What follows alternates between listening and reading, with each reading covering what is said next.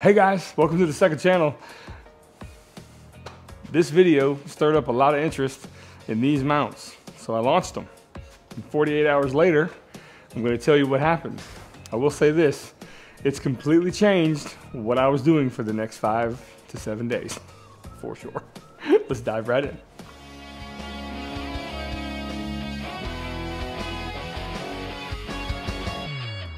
First of all, thank you so much for the response on this. This has been crazy.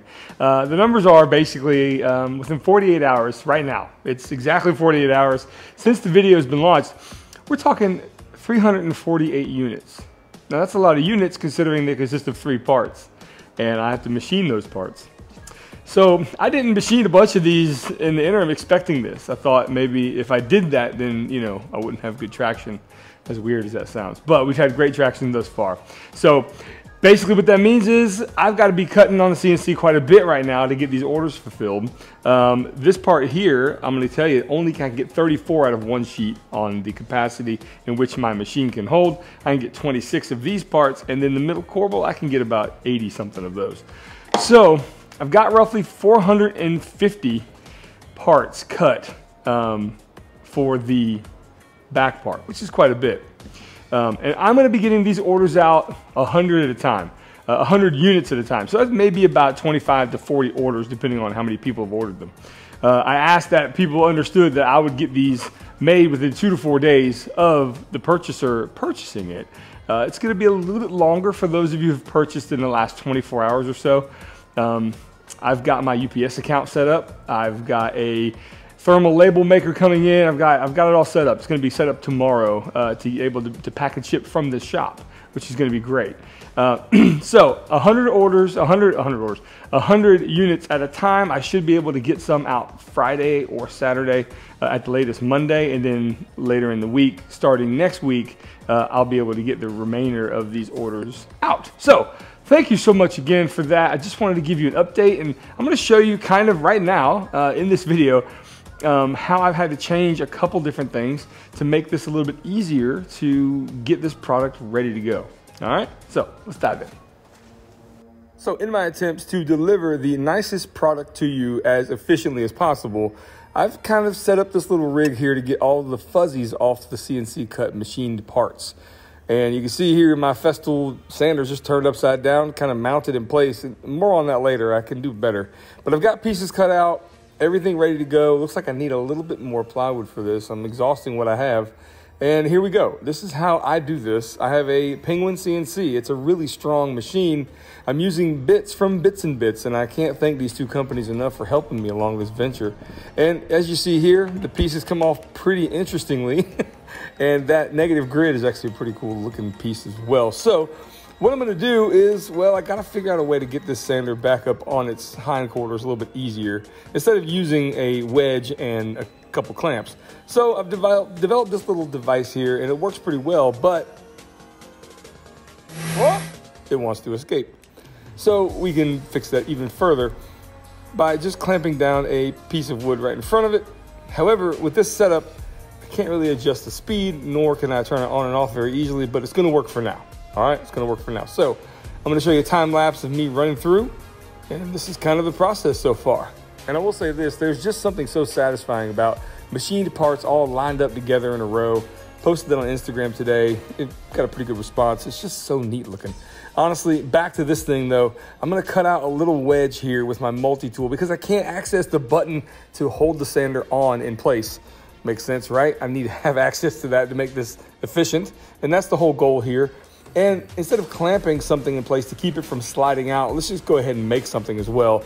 This is just something I'm throwing together, and pretty crudely, but it's gonna do the job, and I'm happy with it. So here we go, 34 pieces cut and taking them over to the workbench. These are the back portions that are gonna be attached to the wall of the tool holders. And we got it all set up, clamped in place, and you can see here, well, yes, I got my camera out because I need to make sure when the school bus comes to get my kids. This is the setup, day in the life, guys. This is real life, I'm telling you. I love the second channel because I get to show things that maybe I don't ordinarily do on my main channel. And, well, I'm making a couch, a little wooden sofa, I guess. As you can see it kind of coming together.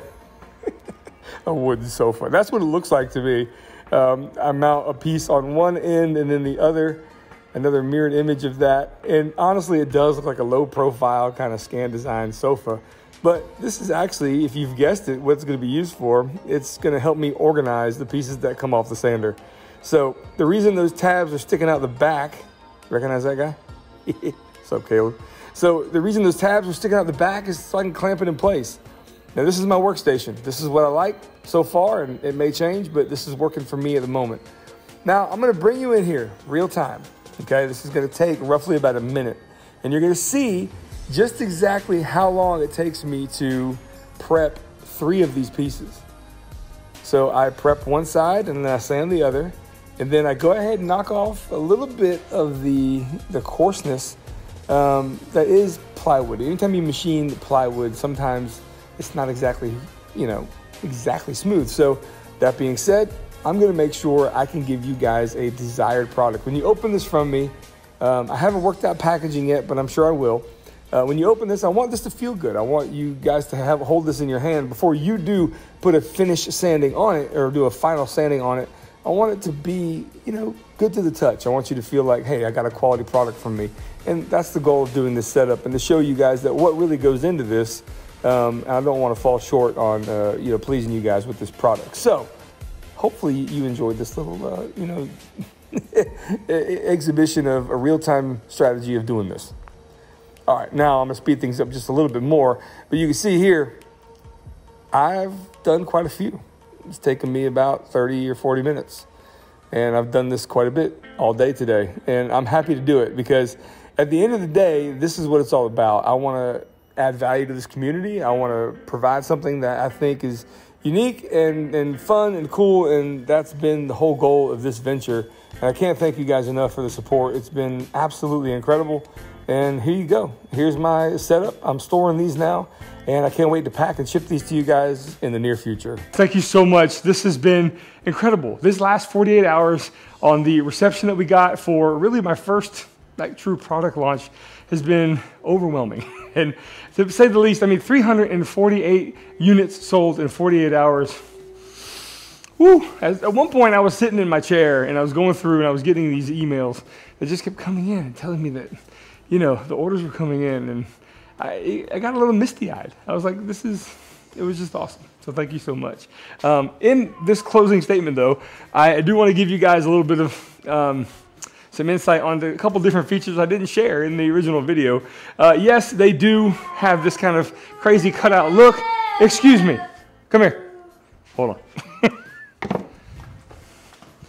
Oh!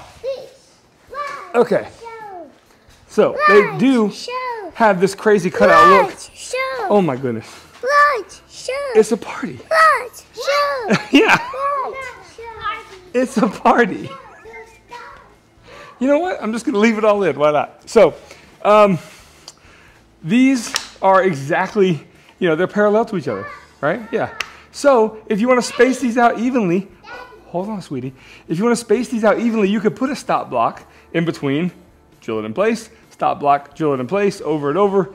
Come up with a pretty cool, really nice, really uniform setup with those. They have that feature in them. And one more, this is a pretty easy one you may have noticed already, but this cutout here allows for a drill to have a really long bit still installed and still not hit the wall, which is actually pretty cool too. I think I already stressed that in the video though. All right, hey, come here. Let's tell these people goodbye. Come here. Bye. Oh! Bye. All right, say bye. Yeah. Say thank you. Thank you. Thank you for the orders. Thank you for the orders. You guys are awesome. Thank you so much. If you haven't ordered it already and you're still on the fence, you want to try it out, of course, there's going to be a link in this description. Tell them where to go. Say, go to the description. No. Okay, don't listen to her. Listen to me. Go down there and check it out. Thanks, guys. I'll see you on the next video.